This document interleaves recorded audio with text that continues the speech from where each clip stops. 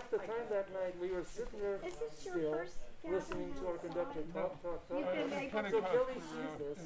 She jots down a note, goes up there, hands it to Pastor.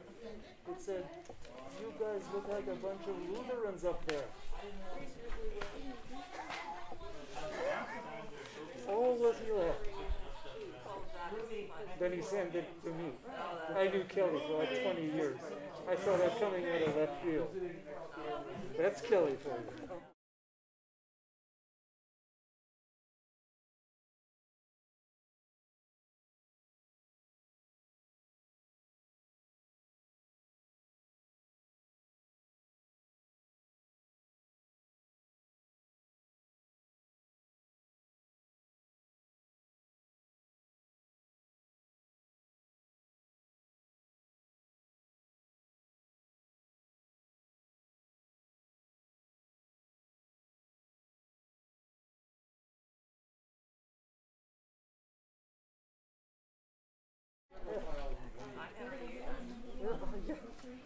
Yeah.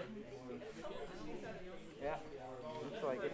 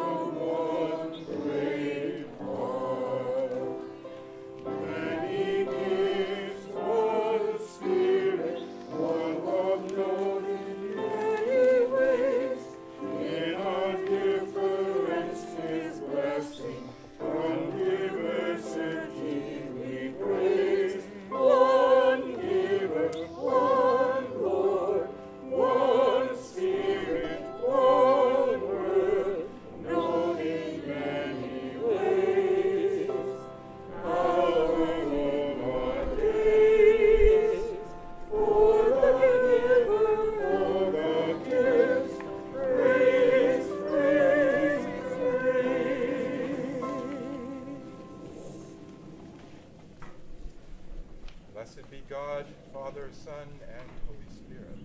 And blessed be God's kingdom, now and forever. Amen. Almighty God, to you all hearts are open, all desires known, and from you no secrets are hid.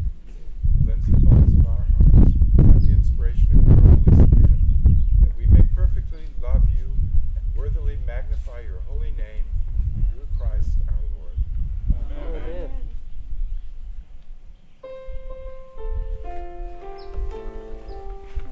Glory to God in the highest, and peace to his people on earth. Lord God, heavenly King, Almighty God and Father, we worship you, we give you thanks, we praise you for your glory. Lord Jesus Christ, only Son of the Father, Lord God, Lamb of God, you take away the sins of the world, have mercy on us. You are seated at the right hand of the Father. Receive our prayer, for you alone are the Holy One. You alone are the Lord. You alone are the Most High. Jesus Christ with the Holy Spirit, in the glory of God the Father. Amen.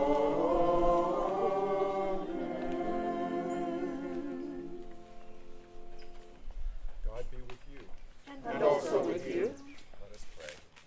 Almighty God, you have built your church upon the foundation of the apostles and prophets, Jesus Christ himself being the chief cornerstone.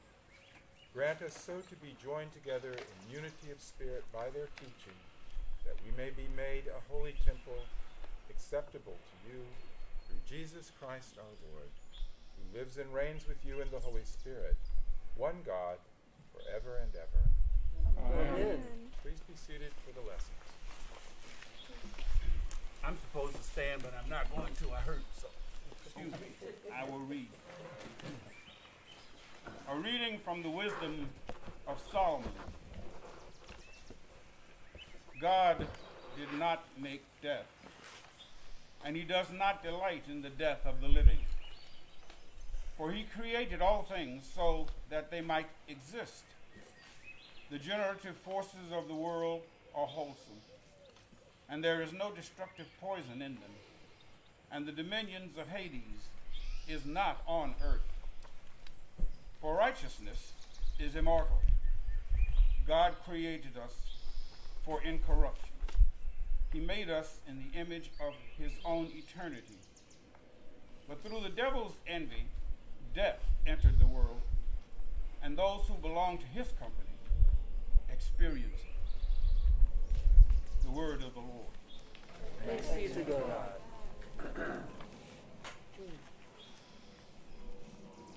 We had the choice of Lamentations or a psalm today. We took Lamentations, and we will read responsively by whole verse. The congregation's responses are in the bold type.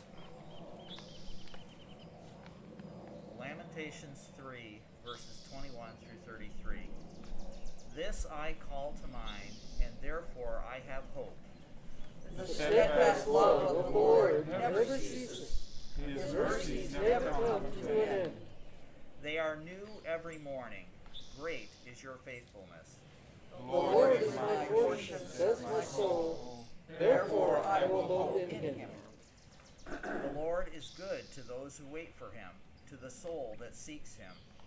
It is good that one should wait quietly for the salvation of the Lord. It is good for one to bear the yoke in youth. To sit alone in silence when the Lord has imposed it. To put put one's mouth to the dust, there may yet be hope. To give one's cheek to the slighter, and to be filled with insults. For the Lord will not reject forever. Although he causes grief, he will have compassion according to the abundance of his steadfast love. For he does not willingly afflict or grieve anyone.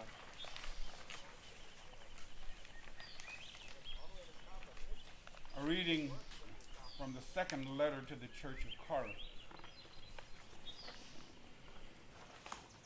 As you excel in everything, in faith, in speech, in knowledge, in utmost eagerness, and in our love for you, so we want you to excel also in this generous undertaking. I do not say this as a command, but I am testing the genuineness of your love against the earnestness of others.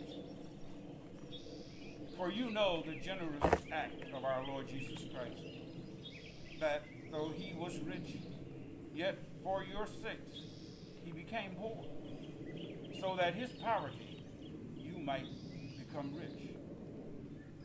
And in this matter, I am giving my advice. It is appropriate for you who began last year not only to do something, but even to desire to do something. Now finish doing it, so that your eagerness may be matched by completing it according to your means.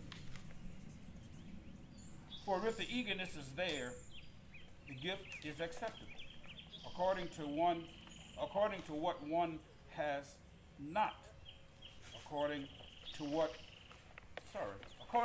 one has, not according to what one does not have. I do not mean that there should be relief for others and pressure on you, but it is a question of a fair balance between your present abundance and their need, so that their abundance may be for your need, in order that there may be a fair balance. As it is written, the one who had much did not have too much, and the one who had little did not have too little. The word of the Lord. Thanks be to God. Our music for the reading of the gospel will be the Celtic Alleluia. We'll sing it twice. I'll read the gospel lesson, and then we'll sing it one more time.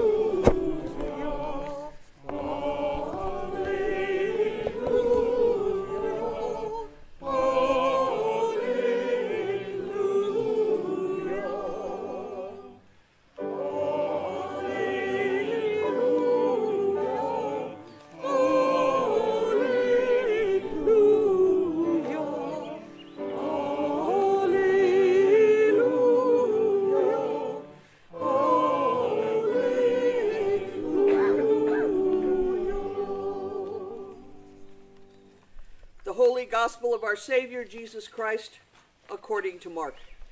Glory to you, Lord Christ. When Jesus had crossed again in the boat to the other side, a great crowd gathered around him, and he was by the sea. Then one of the leaders of the synagogue named Jairus came, and when he saw him, fell at his feet and begged him repeatedly, "My little daughter is at the point of death. Come and lay your hands on her, so that she may be made well and live." So he went with him. And a large crowd followed him and pressed in on him. Now there was a woman who had been suffering from hemorrhages for 12 years. She had endured much under many physicians, and had spent all that she had, and she was no better, but rather grew worse. She had heard about Jesus, and came up behind him in the crowd and touched his cloak. For she said, "If I but touch his clothes, I will be made well." Immediately her hemorrhage stopped, and she felt in her body that she was healed of her disease. Immediately aware that power had gone forth from him, Jesus turned about in the crowd and said, "Who touched my clothes?" And his disciples said to him, "You see the crowd pressing on you. How can you say, 'Who touched me?'"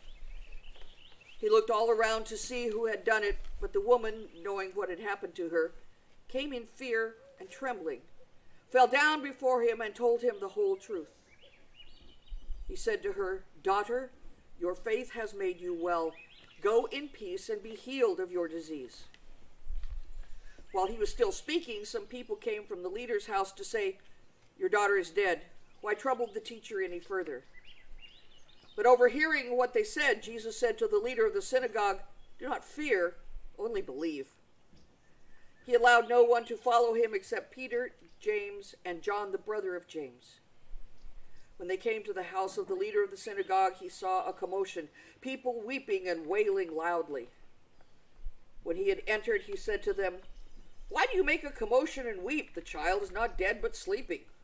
And they laughed at him. Then he put them all outside and took the child's father and mother and those who were with him and went in where the child was. He took her by the hand and said to her, "Talitha cum," which means, "Little girl, get up." And immediately the girl got up and began to walk about. She was of 12 years of age. At this they were overcome with amazement. He strictly ordered them that no one should know of this, and told them to give her something to eat. The Gospel of the Lord. Praise to you, Lord Christ.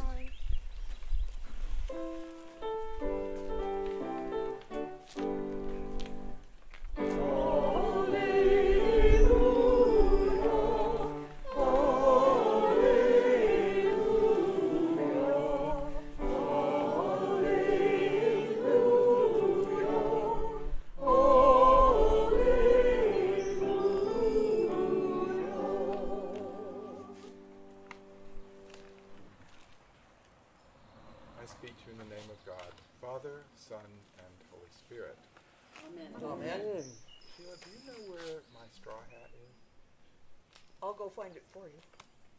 Do you mind? And I'll get your chasuble for later too. That's okay. No need for a chasuble. Hat's helpful. Oh, please be she's gone seated. after the hat. Great. I had a little, burn these things away, and I shouldn't, even with this lovely fog, be exposed to that wonderful sun too much. Let's just take a moment to be in gratitude for what we have being given by the hands of God, to be in this space, to be here together.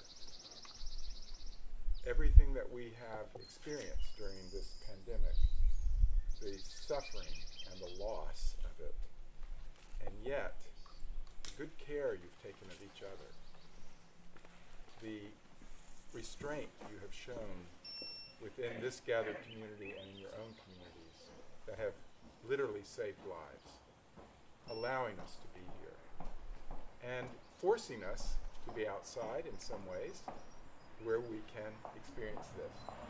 The beauty of this place. Thank you so much, Sheila. The beauty of this place, the fog, the trees, the birds, the sound of the birds Douglas was talking about, how much he loves that.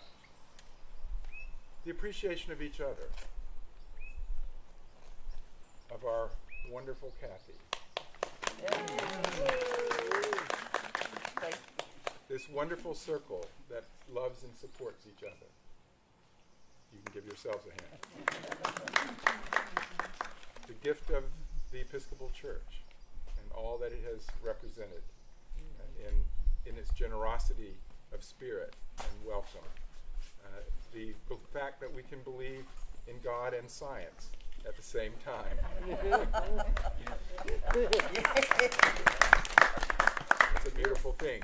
I was quoted on an ad recently, and it was filmed in Grace Cathedral, and that was my line. We're all in on climate change because we can believe in God and science in the Episcopal Church at the same time. And I said, you should use as B-roll the stained glass window in the clear story of Grace Cathedral of Einstein. Did you know he was there? It's the only one, only stained glass window of Einstein as far as we know in the world. And it has the equation on it, the equation, E equals mc squared. And as I say, that is the second greatest equation in the world. The first is God is love. So there's our faith and there's science together. So appreciation, gratitude for all of that. In this season that is after Pentecost, the church liturgically and in terms of its understanding walks an interesting journey. We walk with one gospel each year in that season instead of the readings that are centered around the coming of Christ in Advent, instead of the Christmas readings that we have of the birth of the Messiah, instead of the Lenten lessons that are penitential in nature, instead of the lessons at Easter of the resurrection of our Christ. In the season after Pentecost, we walk the whole gospel story as it's understood by one of the gospels. And this year, of course, it is the Gospel of Mark. It's the oldest of our gospels written. It's the shortest of our gospels written. It was looked down on by the greatest of the romantic philosophers, Nietzsche, who looked at it and of the Gospel of John as, because the Greek is not so good, as being unworthy of the elevated thought of the Greek philosophers and all that came afterwards. So this is the Gospel of Mark. Each of the Gospels, as Rhys Williams, a really interesting theologian and Bible scholar, said, has its own voice. They're all telling the same story, the story of our Savior Jesus Christ. And they're not in conflict with each other, but they have a different facet. They're helping us understand as they understood, as they received Christ, those communities around those Gospels, each received Christ in their own way, just as you do, just as our church has. We have received Christ in the way that we understand Christ. And so we present Christ. We receive, we understand, we present. And this is what the Gospel of Mark is doing, just as Luke does, just as Matthew does, just as John does, just as the lost Gospels like Thomas and the others do. So what is Mark about? What's going on in the Gospel of Mark? And what about this lesson today? So very early in the Gospel of Mark, well, everything happens immediately in the Gospel of Mark. The word immediately happens again and again and again. And there's just so much energy in the Gospel of Mark. Jesus is about something. He is about something. And he is not doing it slowly. He is filled with the Spirit. So he's baptized in the Spirit. The Spirit leads him. It actually pushes him in this gospel into the wilderness where he's wrestling with all the darker forces of his life, of the world. And then the Spirit leads him into the Galilee, this area where he was raised, but this marginal area. And he especially goes there after he hears that his relative, as some Gospels say it, his friend, as other Gospels say it, his teacher, as other Gospels say it, John the Baptist has been betrayed. And he has been put in prison. And Jesus moves into the Galilee at that point. And here it is. He begins his characteristic behavior in this gospel. He begins, it says, to preach the nearness of the kingdom of God, and to heal, to cast out unclean spirits, and to teach. Okay, now as you have heard from our presiding bishop, and in this diocese for the last 13 years, the kingdom of God is the same phrase that Josiah Royce, born in Grass Valley, California, teaching at Harvard, called the beloved community. The kingdom of God is the beloved community. You can just translate it. Anytime you have kingdom of God, thy kingdom come, thy beloved community come. On earth as, oh, it's interesting, right? That is a revelatory kind of thing to do. Translate it all into beloved community. It's legit. That's right. Because Jesus was not about replacing one king with another king. Jesus was about replacing the whole system with God's love. And so the beloved community is a whole different thing than one king to another king, one God to another God, one kind of power to another kind of power. Yes, there, the power of love. It's an entirely different thing. So this is what this gospel is about. Jesus is going about proclaiming the nearness of the kingdom of God that is the beloved community. There's another interesting thing about the Gospel of Mark. Well, numbers. But there's this way of telling the story of Jesus that is characteristic of the Gospel of Mark more than any of the others by a long shot. And that is something that is called in common terms the Markan sandwich. The Markan sandwich. And the gospel we have today is the prime example of the Markan sandwich, even though there are 9 of them. 9 of them in this brief gospel of Mark. The Markan sandwich. So I know that there must be some pandemic bakers in this group. Anyone? Whoa. Yeah, I know there are bakers. So, yeah, okay. I'm one of those pandemic sourdough bakers. So lampooned by the larger society. And fine. But let's talk about bread, and let's talk about sandwiches for just a moment. So bread is wonderful, and there's some great bread in the Bay Area. Oh yeah. You know, Acme, with the whole relationship with Alice Waters and her beautiful slow food, local food movement, and Chez Panisse. Well, we need some great bread to go with Chez Panisse. Let's make a bakery. Let's call it Acme. Beautiful bread. You probably have your local bakers, and you may make it at home. And there's certain breads that are so delicious, and they're so special. But what happens when you make them into a sandwich? Something different. So the bread is one thing, but what goes between the slices of bread makes it different. Let's talk about tomato sandwiches. Yeah. They're fantastic, right? Yeah. But you need a summer tomato, not one of these so-called heirloom tomatoes in the middle of the winter that don't taste any different than the other tomatoes. They're not worth having.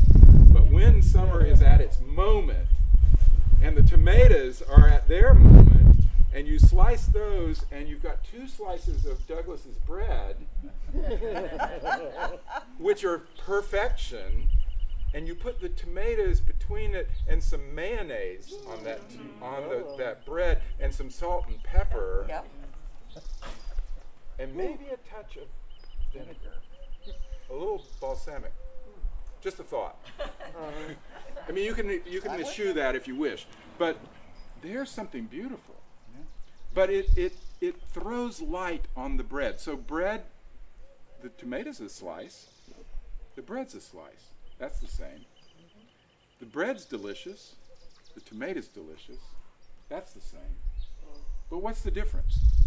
The tomato makes us think differently about the bread. The bread makes us think differently about the tomato. Together they make one thing, but they teach us something altogether that's different than the bread alone or the tomato alone, right? Are you with me? Yeah. And it sounds delicious. All right, the Markan sandwich, we've got Jesus. He's been teaching on one side of the Sea of Galilee. He's returned to the other side, and the word about him has spread. In the King James Version of the Gospel of Mark, it says it has blazed. The word of Jesus has blazed through all the countryside around him. And people know that he's proclaiming the nearness of the kingdom of God, the beloved community. He's healing people from their suffering. And he's casting out unclean spirits, which means the spirit of empire. I just put that in front of you. Unclean spirits were unclean in terms of Judaism. And in this gospel, an unclean spirit, there is one that Jesus encounters soon in this story. That is not just one unclean spirit, but many. And when he asks its name, what do they say? Legion. My name is Legion. Now, that is not an accident. Yes.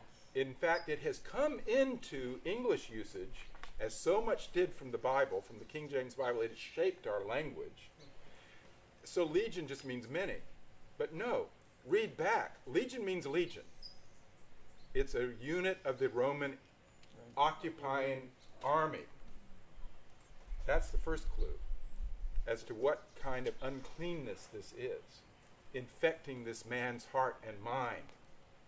So the next clue is they say, we know who you are. They say this to Jesus. We know you have come to destroy us. Don't do that. Cast us into something else. And he does. Where does he cast them? Into a herd of pigs. And they throw themselves over the brow of a cliff and perish. Now, what about pigs? What about pigs? Dirty business. They're unclean. Right. They're unclean for Jews, not for Romans, not for the occupying empire. So Jesus is casting out colonialism of the soul. We've been learning a lot about that in this past year, haven't we? We've been learning about structural racism, white dominance, that has worked into the system and has been here for since our beginning, since 1619. Think of that. And this is what Jesus is casting out. So you can imagine this is really good news. This is really good news. So the crowd comes and they gather around Jesus. They're so eager, they're pressing in on him in every way, and he's presented with a desperate plea by a ruler of the synagogue. That's not an accident either. This is a person who exemplifies the holiness codes of the Jewish people, which Jesus believes in. This is not him repudiating this. This is him purifying and taking this to where it is meant to be, the gospel of love. And this man says, my little child, my daughter, is at the point of death. Come with me so that you can lay hands on her and heal her. And Jesus says yes. Jesus says yes. And they start to go. That's the first slice of bread. That's the first slice of bread, because then suddenly there's another story. And Sam Cooke sings this story in a beautiful, beautiful song that just actually uses the words of the gospel and tells most of it, word for word, as it's translated in the Revised Standard Version or in the King James Version. Not very different than the New Revised Standard Version. So what happens is that there's a woman, and she's had a flow of blood. So, by the way, this makes her unclean. Another sign of uncleanness. Women, sadly enough, are slightly unclean in that version of Judaism of its time. Okay? And women who are menstruating or having a flow of blood are more unclean. So she's an unclean person. And she has been suffering for many years. And she has spent everything she has, all the money she has, on medical cures of the time that have, in the end, made it not better, but worse. And she's desperate.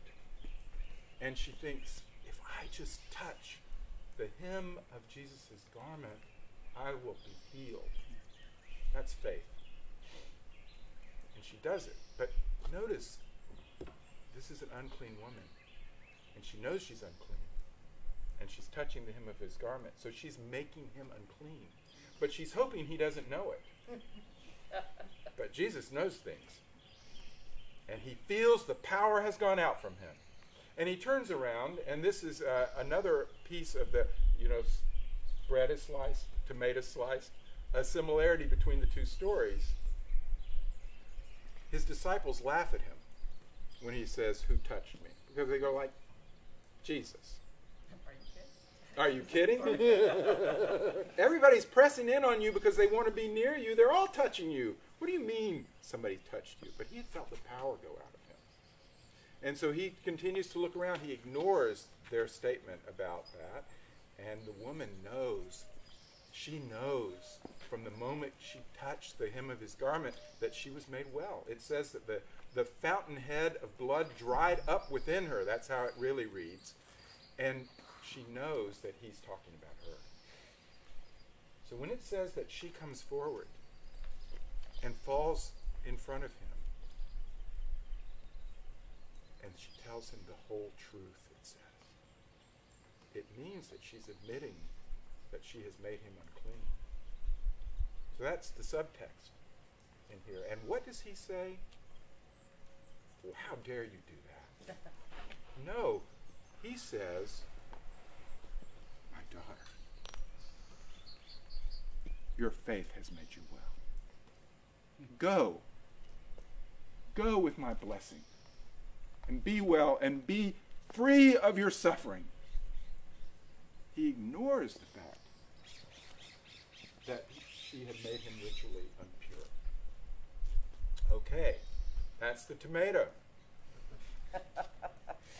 And now Jesus continues. But they send a story to him, a report from Jairus' house. And here we're on the second slice of bread. And this is a tough piece. Because while a woman in menstruating or with a flow of blood is unclean, a corpse is much more unclean. And they say to him, your daughter has died.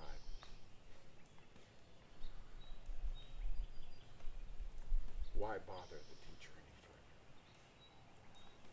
And he ignores this. It says, literally, he ignores them. And he says, let's go on. She is not dead. She is sleeping.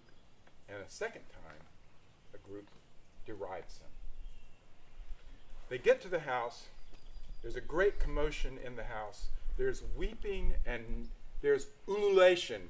It literally is that word where you go, woo. Sheila can do that actually really well. I cannot. But there's all that going on. There's a commotion, there's crying, and there's ululation going on. And he says, what's that all about? There is no need for this. She is just sleeping, and he's derided again. And then it says in our translation that he just basically asks them to leave. No, he throws them out. Jesus throws out all these people because we don't need unfaithful in this moment. He takes the father and the mother, and he takes 3 of his disciples, and they go in where the little girl is, and he takes her by the hand. He touches a corpse. It's not the only time he does this. He's willing to go across these boundaries of uncleanness for the sake of love. And he brings her back to life. Now that's the other slice of bread. So what does the sandwich tell us? What light is cast on those 2 slices, right? The story of Jairus, his daughter, and his raising the daughter from the dead. That's the main story. But Mark has inserted this middle story about the woman and the flow of blood and her healing by touching his garment, and his not remonstrating her, but rather approving of her as the middle slice, the tomato, the mayonnaise, the salt, the pepper, and maybe a little bit of balsamic, in order for us to understand something about this other story. What is it? And it is what he says to the woman. My daughter. Say it, Douglas. Your faith has made you whole. Your faith has made you whole. Okay, so this story, this gospel, is not all about Jesus. It's about you. It's about me. It's about us and Jesus. He came that we might move into the beloved community and behave as if we believe it. That's what this gospel is about, and this Markan sandwich. When we hear that the beloved community has come near, our hearts leap. And we want to live like that. We want to live like he does. Not just that he does those things and we believe them, but we believe that we can do those things. That you can do those things. This is what the Gospel of John says when Jesus is nearing his death. He says, oh, don't be sad about the fact that I am going to be no longer seen in this world. Because if I do not die, the Holy Spirit won't come. And if the Holy Spirit comes, not only will the Holy Spirit help you and reveal all truth to you, but also, and this is amazing, you will do greater things than I have done. You will do greater things than Jesus has done. What an astounding idea. In my helplessness and my passivity and my willingness for others to do for me, I am denying the truth of the beloved community, which is for us to live in love, faith, and hope. I, for a long, long time, believed that the parable of the mustard seed, as it was taught to me, meant this. If I had just a little faith, like a mustard seed, it would be enough. I think I misunderstood that parable. That mustard seed has big faith. That mustard seed has big faith because it believes that even though it's tiny, it's going to be the biggest shrub in the garden. Now, we may shake our head and go, yeah, sure. Sure, little mustard seed. And then we see it grow. And then we see it happen. And that's the kind of faith that we're supposed to have in the beloved community. We're supposed to live like that. Live like that mustard seed. Live like the barriers of racism can come down. Live like the existential crisis of climate change can be turned back. Man. Live like we can love each other across all the differences and boundaries between us. Because the beloved community has come near and is trembling at the gate, waiting for you and for me to enter into it and to live in the daring and bold way of faith, hope, and love that Jesus lived, where he didn't mind that an unclean woman touched him, that he didn't mind that a little girl who had died needed to be raised back to life. Could he have done that without touching her? Yes, he could have. Actually, he's done it. He did with Lazarus. Did he touch the body of Lazarus? No. What did he do? He said, Lazarus, come out. Right? Which, very funnily, was used as the cover of the Pride Mass at Grace Cathedral.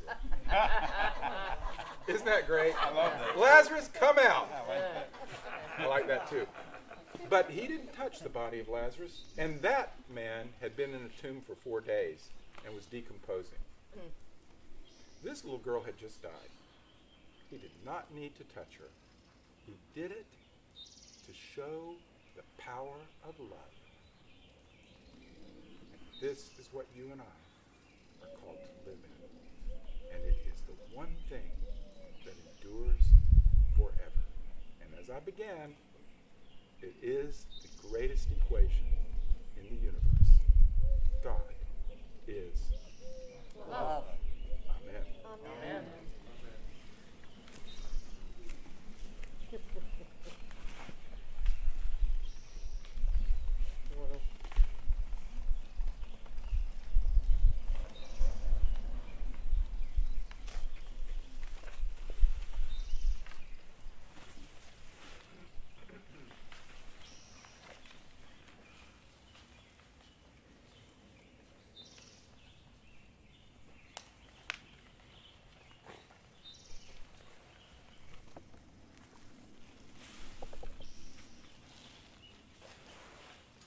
Stand as you're able, and let us join together in the confession of faith known as the Nicene Creed. We believe in one God, the Father Almighty, maker of heaven and earth, of all that is seen and unseen.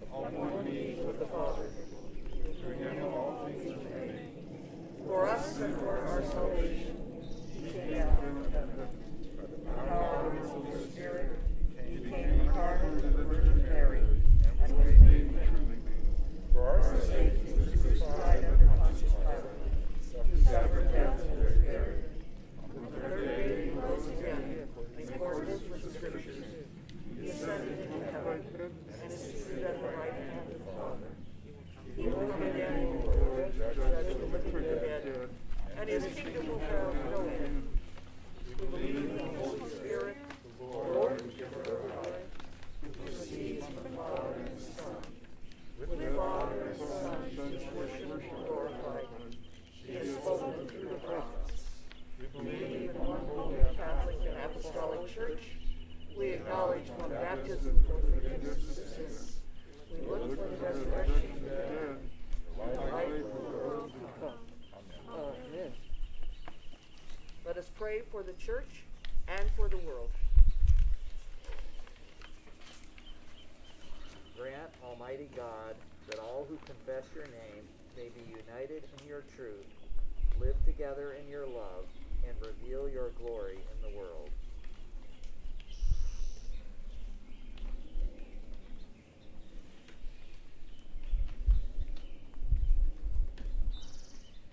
Lord, in your mercy, Hear our prayer. guide the people of this land and of all the nations in the ways of justice and peace, that we may honor one another and serve the common good.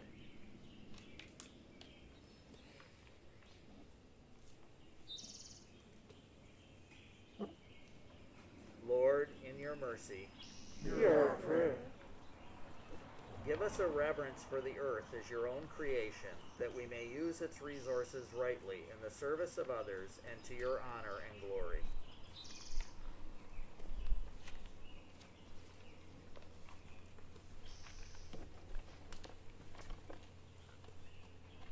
Lord, in your mercy, Hear our prayer. bless all whose lives are closely linked with ours, and grant that we may serve Christ in them and love one another as he loves us.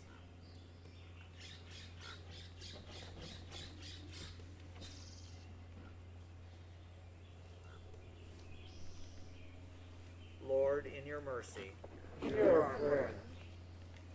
comfort and heal all those who suffer in body, mind, or spirit. Give them courage and hope in their troubles, and bring them the joy of your salvation.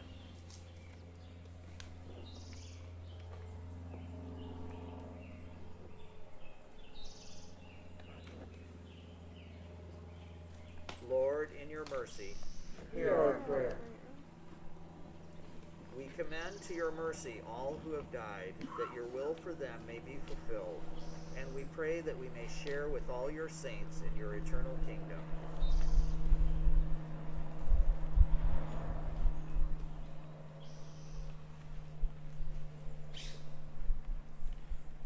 Lord, in your mercy, Hear our prayer.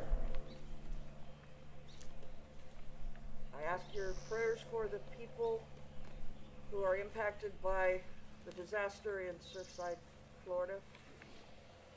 May we continue to pray for people because of their diverseness that faced adversity. For the people in this country that suffer for orientation, color, accent, language. For groups like the Kurds, Rohingya, and the Uyghurs.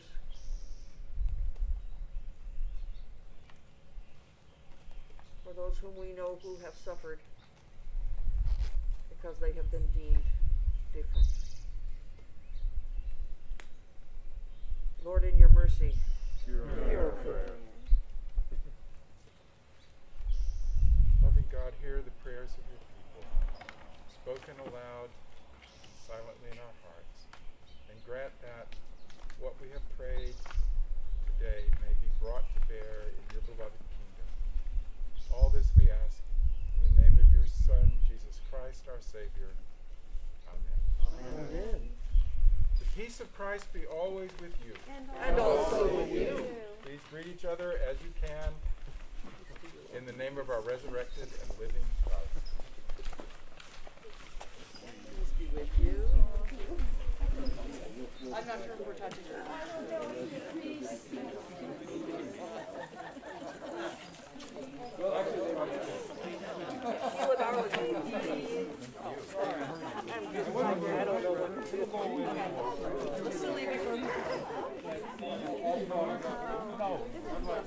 Yes. That's one.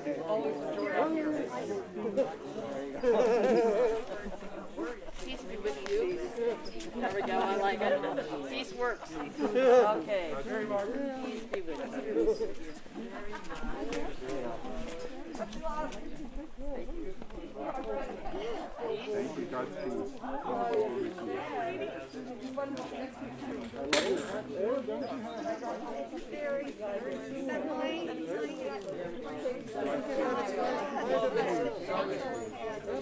It should know its place.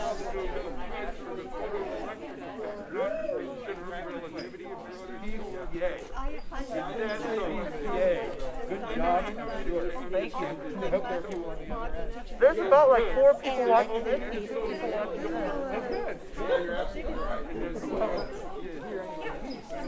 Oh, that's 3. 3 people watching this, but that's a good amount considering most people are just here. God's peace.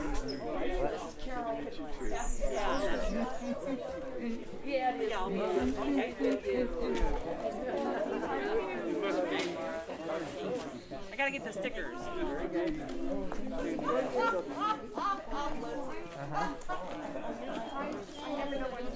Which way to go? I'm going this way, going that way.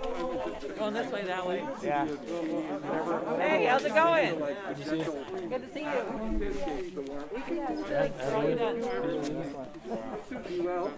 It's going to take me a while to get back to the 8 What's happening? I'll go to triple crown. Thanks for all your organization. You wouldn't have liked it.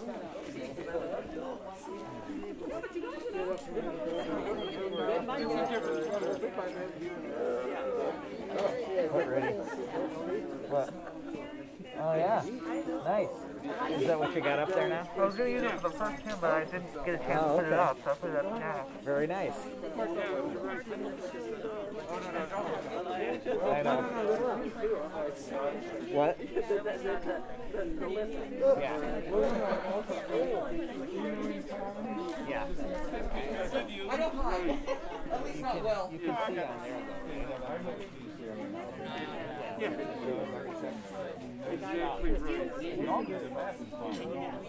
What's that? Oh, yeah. So I'm going to try to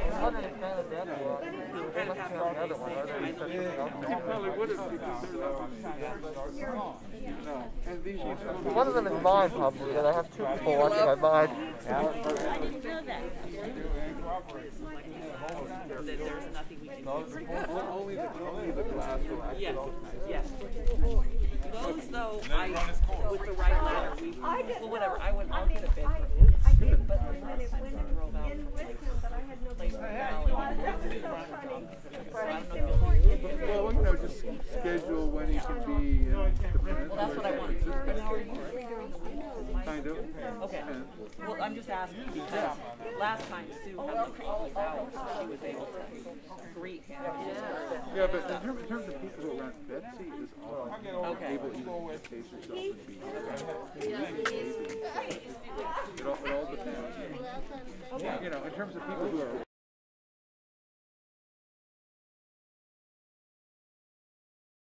Now remember, this is the part of the service where if you are not Episcopalian, you think we're done. How many funerals have you gone to where people just started leaving after the peace? You know? Yeah. So, bring you back together with a couple of announcements. Yes. Pleasure to see you all.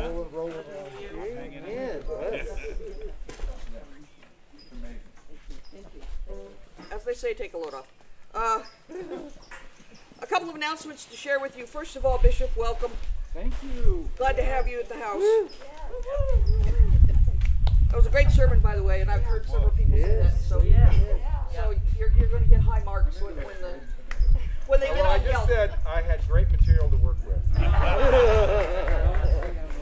Yeah, I was standing up here, the Gospel according to Mark. Oops. Sorry. You just never know what's going through a priest's head. Priest doesn't know usually either. Our big homecoming service inside the church will be next week, 10 o'clock, and we're going to have a procession of all of you coming into the church. And we're going to do something really, really different. We're going to have you have all of the pieces of what it takes to set up church and the altar and everything, and we're going to bring it all in together. Ooh, wow. And we are going to start with the hymns for all of the seasons we've missed. We're going to come into the church with a couple of verses of O Come, Emmanuel. We're going to sing Joy to the World. Ruby and I are going to pick out a Lenten hymn. We're going to pick out a resurrection hymn. Pentecost? And we are going to put together, I asked if we're going to do Trinity, and of course you knew what I wanted to do, St. Patrick's breastplate, but that would, she's saying nix, stop. So we're actually going to go through the major festivals as the beginning of the worship service for all of the things that we have not been able to sing together for now 16 months. So we will come together, and that will be the beginning part of the service. It will be a full-on Eucharistic service. I'm looking forward to it. We will be homecoming in the best sense of the word. We've been through a lot. Starting on the 11th, the Sunday after that, I'll be convening a short class for about 3 weeks where we talk about what COVID was and is and what it still is. But we will also talk about God in those terms and faith in those terms and the impact that it's had on each of us. We're going to have a chance to do a little debriefing about how the last 16 months have impacted our personal lives and the lives of those whom we love, and as the prayer said, those who are knit together closest to us. And so we'll spend 2 or 3 weeks kind of processing all of that. I've got another class coming up for the fall, but this seemed to be helpful for me to start working on this so I could start working through my stuff about it first.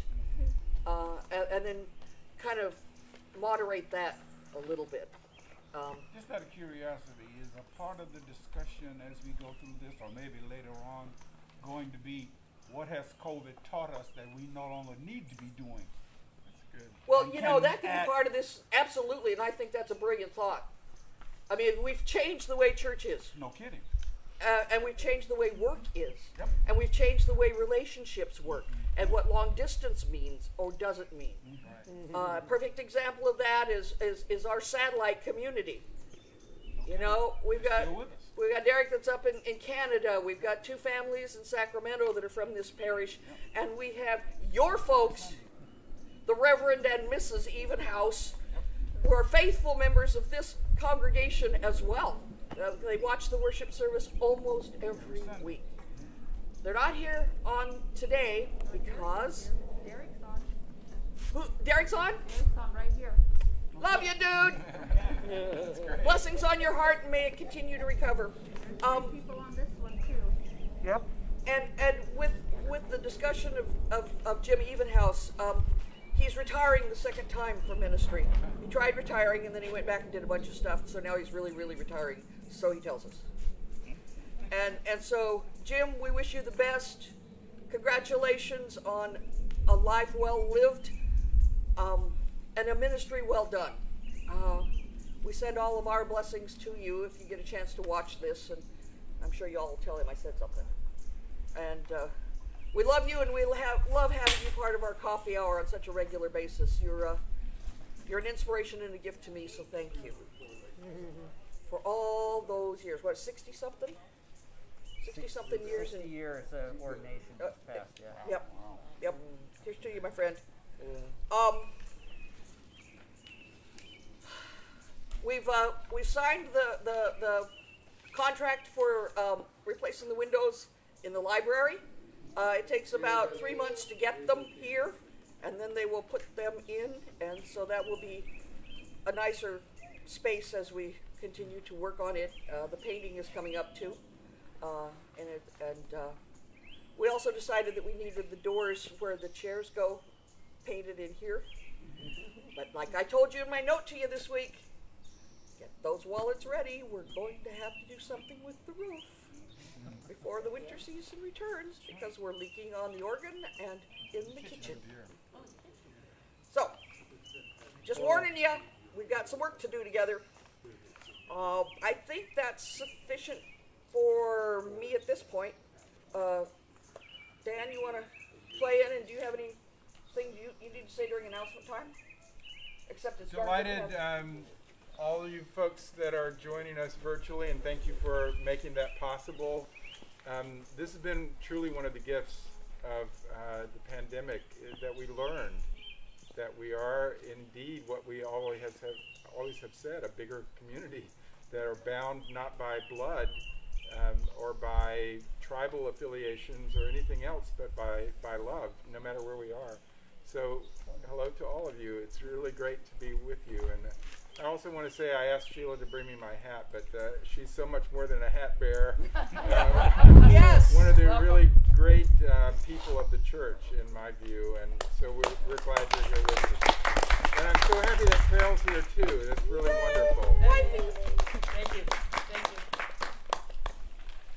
And while I got one more second, we owe Rudy Evenhouse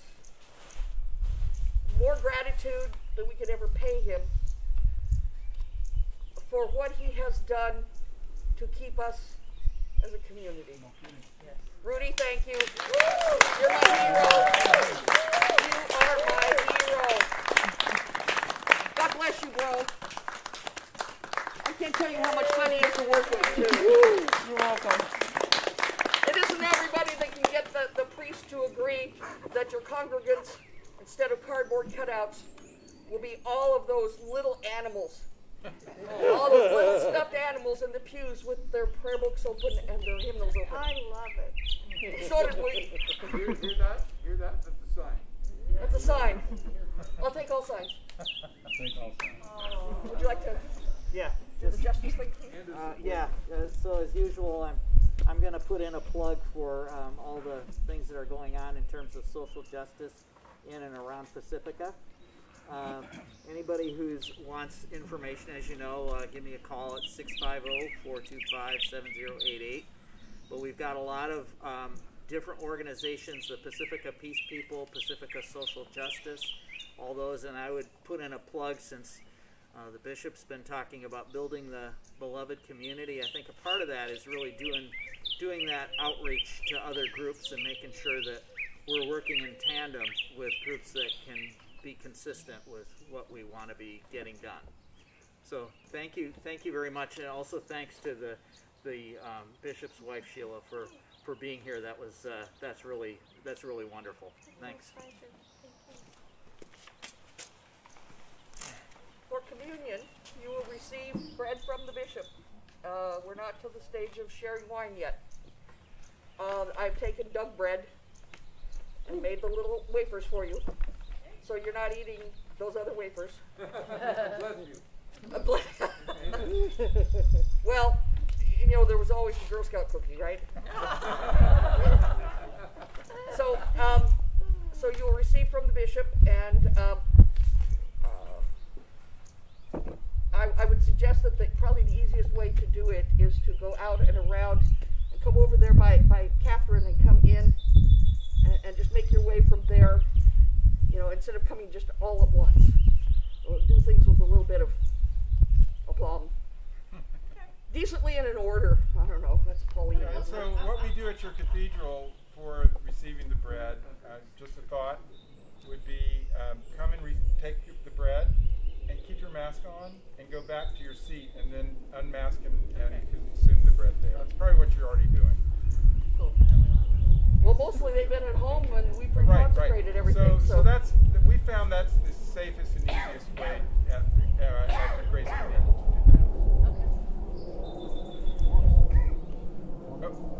Are you doing birthdays? Oh, birthdays and anniversaries. Absolutely.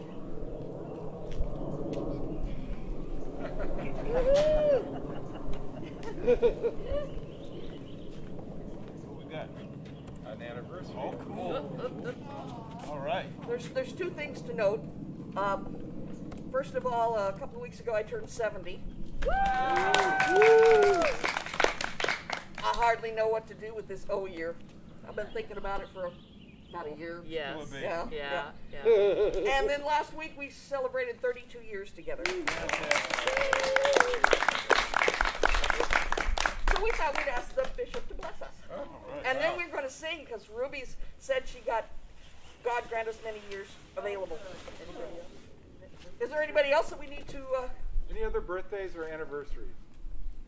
My brother and his beloved number 3, Elizabeth, celebrate 12 years today, and I was honored to be there Quaker Meeting House in Manhattan 12 years ago. All right. Wonderful. That's lovely. Yeah. Wonderful. That's great. Okay. All right.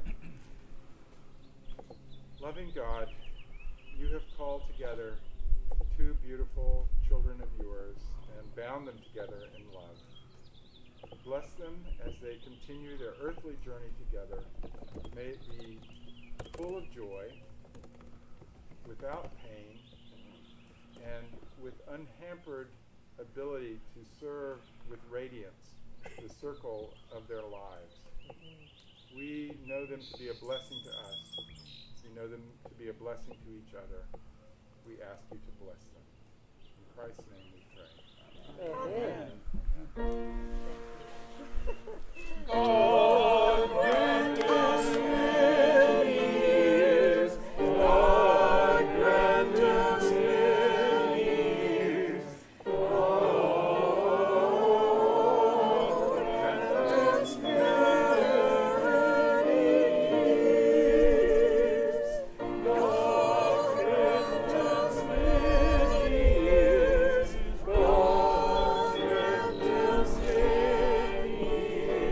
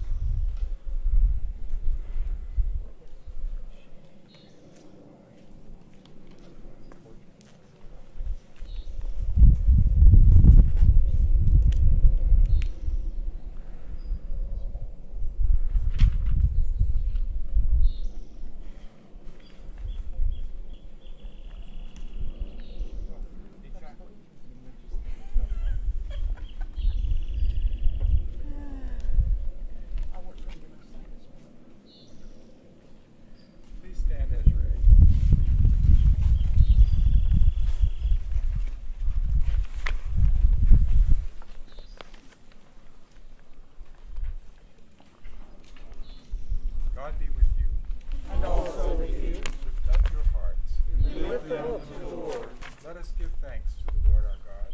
It is right to give God thanks and praise. It is right and a good and joyful thing, always and everywhere to give thanks to you, O God, our God, creator of heaven and earth. For by water and the Holy Spirit you have made us a new people in Jesus Christ our Lord, to show forth your glory in all the world. Therefore we praise you, joining our voices with angels and archangels and with all the company of heaven, who forever sing this hymn to proclaim the glory of your name. Holy, holy, holy, Lord God of power and might. Heaven and earth are full of your glory. Hosanna in the highest. Blessed is he who comes in the name of the Lord. Hosanna in the highest. Holy, holy, holy, holy, Lord God of power and might. Heaven and earth are full of your glory. Hosanna in the highest. Blessed is he who comes in the name of the Lord. Hosanna in the highest.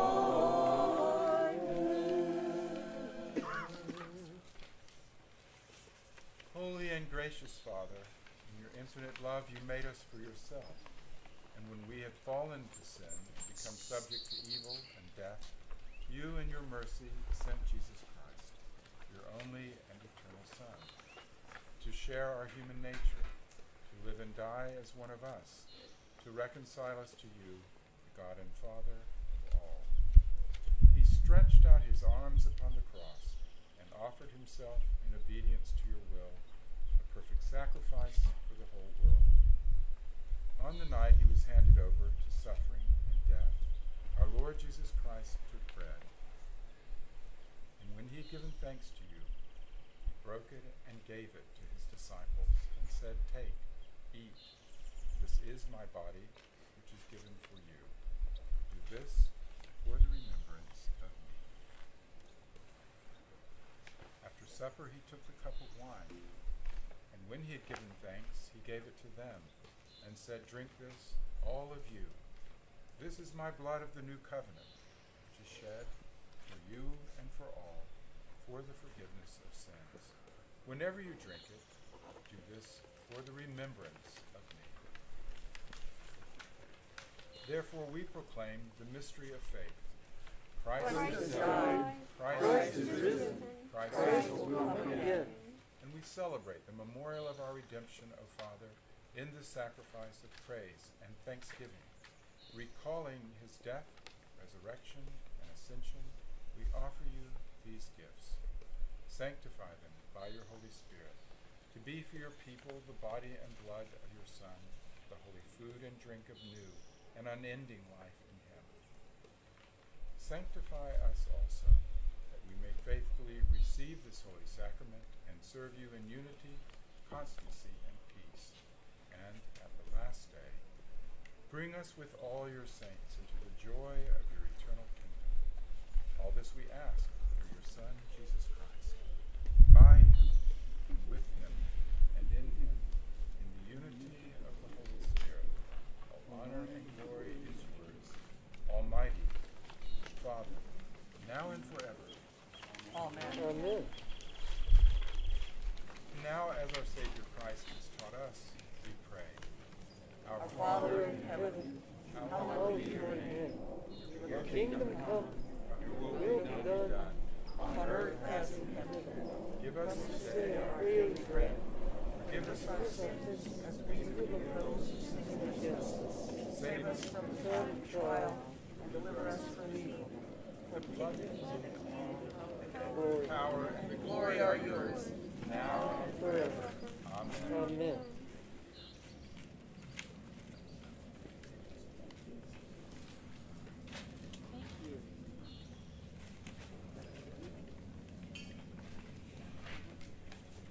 Christ, our Passover, is sacrificed for us.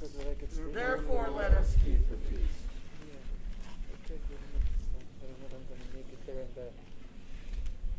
These are the gifts of God, given for the people of God. Take them in remembrance that Christ died for you, and feed on him in your hearts by faith with thanksgiving.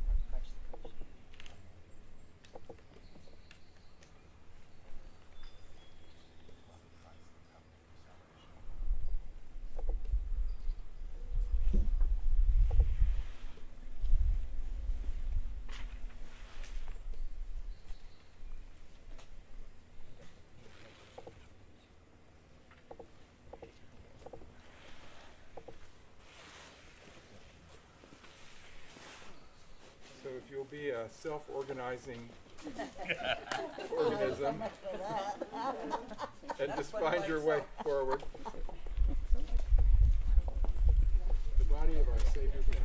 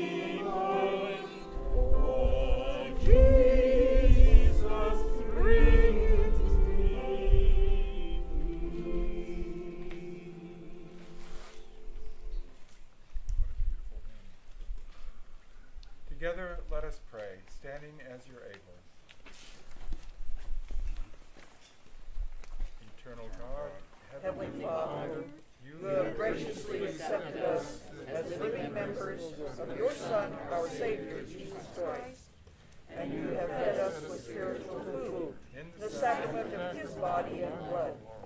Send us now into the world in peace, and grant us strength and courage to love and serve you with gladness and singleness of heart, through Christ our Lord.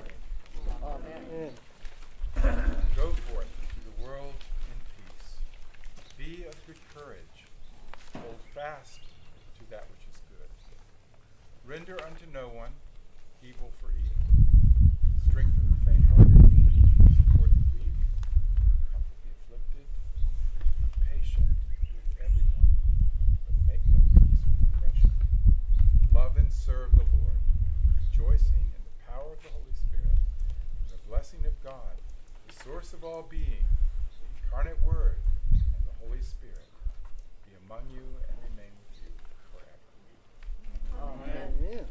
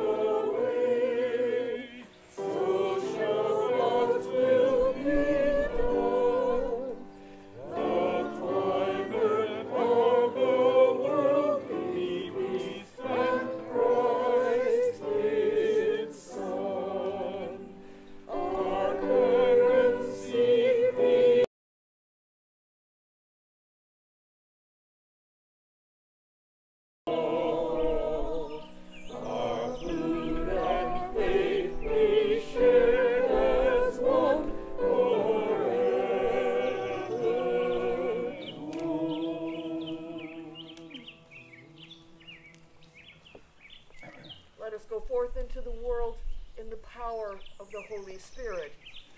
Thanks be to God. Hallelujah. Hallelujah. The bishop has graciously said that he would answer a few questions and stuff after. We've got some bottled water for everybody. If you wish to get up and move around a little bit and then come back together and We can talk about sandwiches. I also want you to tell them about that Coke. Oh, Yeah. I can do that. Yes. Maybe we should start while it's on. Yes, there you go. Good idea. So the diocesan, some of you have seen it before. Oh, yeah. Yeah. The diocesan sewing group, which is part of the diocesan altar girls. Have a seat. And wander off and get water or whatever if you like. Made this in the first 2 years when I was bishop here. They met with me and said, "What's your vision of the Diocese of California?" And I said, "Well, all the beauty of the life of native creatures that are here, but also we have, a patron saint, St. Francis, and I think that's a little unbalanced with just always the guys. So St. Clare, and they went away and worked for 2 years on this. I actually forgot they were working on it, and they made this beautiful, beautiful cope. So it has these are all native creatures of California. Our bear, which is no more, and this beautiful, here's the monarch. But there's a swallowtail over here, and there's California quail all over. Yeah, quail all over, and a stellar jay, California jay, and deer, and then you've got Francis and Clare on the back, and other beautiful animals. But then they also did the water creatures on the inside. So there's wonderful sea otter, whales. Lovely. And then they actually said, Bishop, this one is not native. But we like it, right? Well, one of the women got a card from one of her best friends she'd grown up with from New Zealand. And it had the seahorse on it, and she said, I just needed to put it on there. And I said, well, that's fair because we welcome everyone. Right. Right. They also did a little pocket for a prayer card. On the inside, with a little St. Francis and the Wolf of Gubbio. Here it is. That they stitched. You can see Francis and the Wolf, which is really great. I love that story. Yes. I've been to Gubbio, and they still have her skull inside the church of Gubbio. Huh. She became friends with the people in the town after Francis befriended her. This stole was made for me by a person who was behind me at seminary, and they actually picked all these colors because of this, but they didn't tell me. So I didn't wear this stole with this coat for years.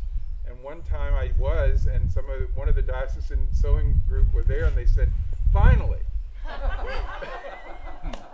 I said, "Finally what?" And they said, "Finally you're wearing the stole that was meant to go with the coat." And I said, "Well, but how was I to know that?"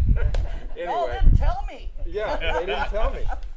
So it has whales on it, and it's beautiful, and it's the same wonderful colors as on the inside. And, so there it is. It's quite a work of art. Yeah, it is. It was inspired by a woman named Anna Crossley. So maybe did you know Anna? No, I did not. But you know who she was. Yes. So Anna was an English woman, and she moved to California, a rarity. She had an undergraduate degree in theology from Oxford, a rarity in those days. So this is her degree was probably in the 40s. She moved to California, and she started a sacred textile arts studio. She was a member of the Church of the Advent of Christ the King on Fell Street in San Francisco, and she made incredible vestments, and that is the right word. They're all over the United States. They're treasures. Many are in San Francisco, and some of our congregations. So Advent has quite a lot. The cathedral has quite a lot. St. Bede's has full sets for all the liturgical seasons. Amazing. and you see them pop up in various places. When I visit, I go, wait a minute, is that an Anna Crossley? And so these women here in our diocese of today were inspired by her work, and in creating this. This is very much in her style. So, okay, that's that. Thanks. Yeah. So, do you want a little break, and then we'll reconvene? Sure. There we go. Traveling music. All right.